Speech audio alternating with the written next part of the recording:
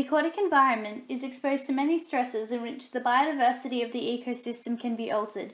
One impacting factor includes polluted runoff, in particular agricultural runoff. Agricultural runoff contains nutrients, sediment and chemicals which are easily washed or leached into the aquatic environments, such as the Great Barrier Reef.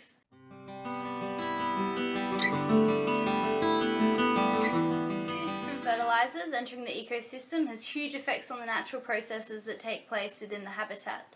Algae can take advantage of the increased nutrient levels in the water and thrive at the detriment of other organisms, for example, causing a decline in coral development. The increased load of nutrients can also change the pH of the water, which affects the resilience of aquatic organisms.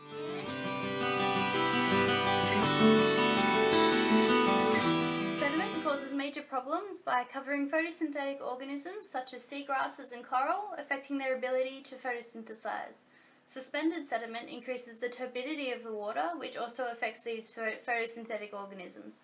This then affects the coral richness and therefore the biodiversity in the marine environment.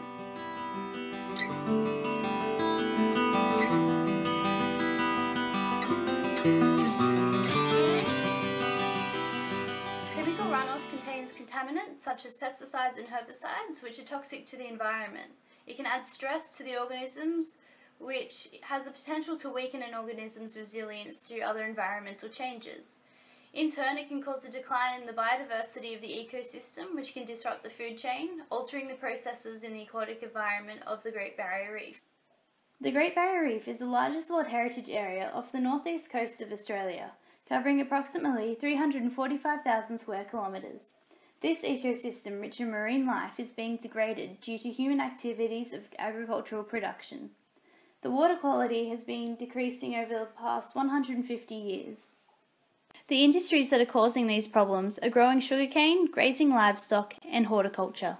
The decreasing water quality is causing coral reef cover to decline and algal growth to rise. Studies have shown that higher concentrations of nutrients, chemicals, and sediments are present in the wet tropics region of the Great Barrier Reef. This includes Cairns, the Fitzroy, High, and Norman B Islands. The concentrations increase during periods of high rainfall.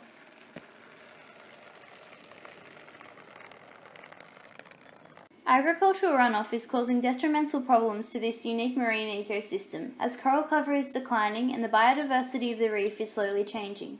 To prevent it from potential irreversible changes, the Australian Government and other authorities are putting plans and policies in place. These include Reef Plan, Reef Rescue, and Caring for Our Country. Reef Plan has been set in place since 2009 and modified after actions undertaken were not sufficient enough to stop and reverse the decline in water quality. Specific to agricultural runoff, farmers are to help by adopting land practices which result in the reduction of sediment, nutrients and chemicals being washed into the Great Barrier Reef. The Australian Institute of Marine Science stated that nutrient increase not only results in an increase in algal growth, but has also caused an outbreak of the crown of thorns starfish, which is causing extensive damage to the coral. It has caused a 42% decrease in coral cover over the Great Barrier Reef. The State of Environment Report 2011 conveys that since European settlement, 2 to 10 times the amount of sediment and nutrients are being washed into the Great Barrier Reef. Reports state that if runoff is decreased, macroalgae can be reduced by up to 39%, which in turn may increase coral cover by 16 to 33%. The Great Barrier Reef Outlook 2009 stated that approximately one-third of the Great Barrier Reef is exposed to pesticides, which is accumulating within the organisms that dwell in the ecosystem. These pesticides are toxic and affect the health of the marine organism, which reduces their resilience to other changes in the environment, such as climate. The Great Barrier Reef is used for many industries such as recreation, tourism, commercial fishing and research, which accounts for $5.7 billion per year in Australia's economy.